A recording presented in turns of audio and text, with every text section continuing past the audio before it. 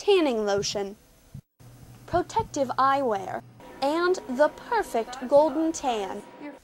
Everything seems to be present at Oasis Tanning in Boardman, but 20-year-old business owner Jessica Katsaris tells me that her usual demographic may soon be missing if a new tanning bill becomes state law. We work all year long for prom season.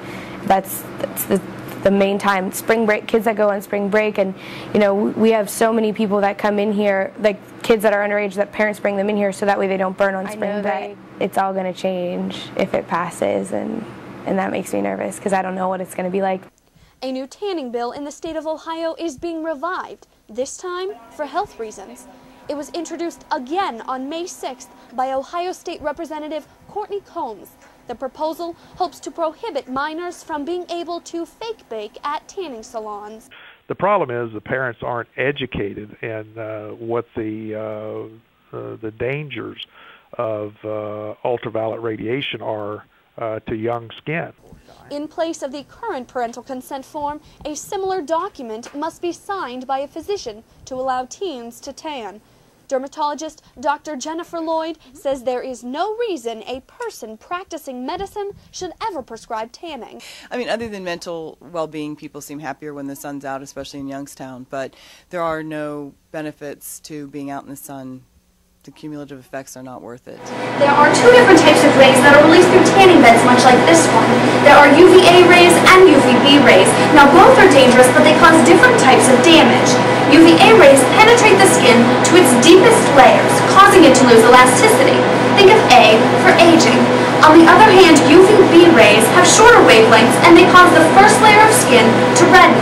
Think of B for burning. Tanning beds and having unprotected sun, getting your vitamin D, they're telling you to go outside for 15 minutes without any sunscreen on a day, and to me, unprotected sun is like unprotected sex. I mean, you're taking a chance every day that you could be getting a melanoma is equivalent to a sexually transmitted disease. Katsaris, like Lloyd, also makes an interesting comparison about the harmful effects of tanning. People right now are considering tanning like smoking.